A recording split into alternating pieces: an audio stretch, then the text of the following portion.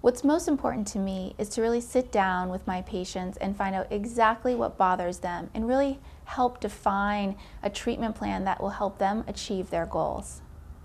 That's really addressing each person's individual needs. Perhaps that means reducing some pockets of fat. Perhaps that means addressing some skin looseness or laxity, or maybe reducing the appearance of cellulite. It really covers a breadth of possible treatment options, whether that's skin tightening with thermage, or perhaps improving the thigh appearance or upper arm appearance with reshape.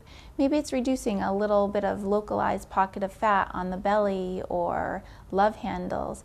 And maybe it's a combination of different treatments. Perhaps it's using cool sculpting first, followed by liposonics for some shaping. We really focus on tailoring these treatments specifically for that patient to help them meet their shapely goals. These techniques that we perform at the Laser and Skin Surgery Center really afford our patients the opportunity to have treatments that help improve the appearance of their body, yet have limited downtime.